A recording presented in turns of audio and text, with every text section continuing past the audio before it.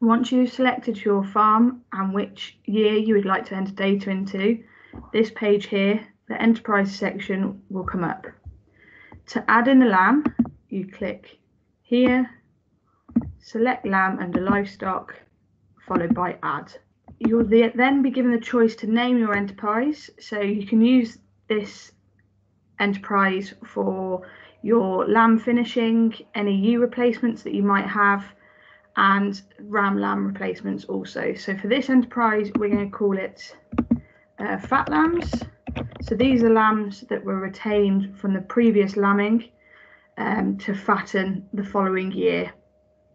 So they are conventional. You can click organic if you're organic, select whether you're SDA or non-SDA, and then this enterprise identifier will give the options that I spoke about earlier, whether it's lamb finishing, breeding ewe replacements, or breeding rams. So we'll click the lamb finishing for fat lambs. The breed type, we'll go pure lowland maternal. Livestock size, lamb finishing store lambs.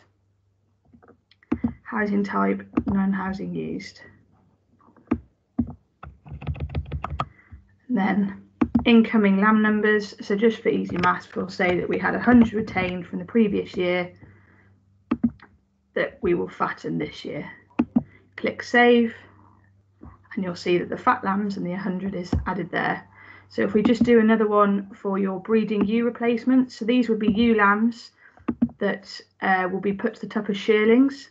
So this way we can record all the information about them before they go to the tup. So we'll call this ewe lamb replacements. Same applies whether you're conventional, organic, non-SDA or SDA, and then the enterprise identifier we'll put as breeding ewe replacements, and you could do the same for this with the breeding rams. Again, the breed type,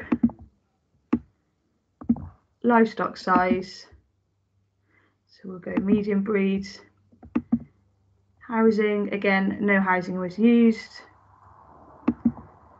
If housing was used, so if we clicked here, loose housing on bedding, it would then give you the option to enter weeks. And then incoming, again, easy maths, 100. And click save. So those are your two enterprises set up.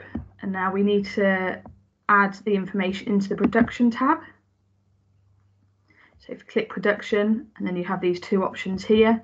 So for fat lambs, if we clicked on lambs, even though we put those 100 in the enterprise setup, we still need to add them into the enterprise in the production. So they were home produced, retained at the end of the previous year, so they'll be transferred in.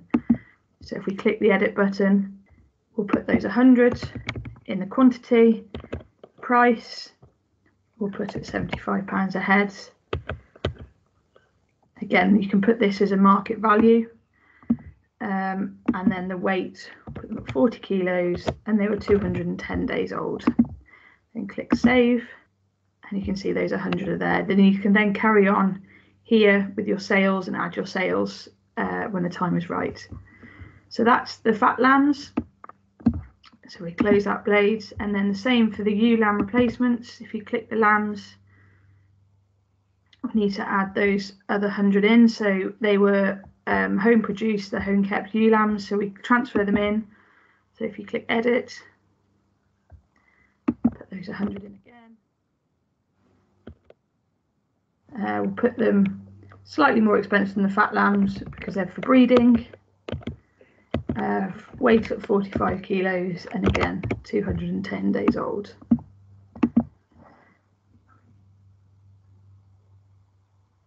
If you were to purchase any ewe lambs, then you would put this in the purchase. So if you click edit in here, and then you can pop your purchases in here, the same as what you did with the transferred in.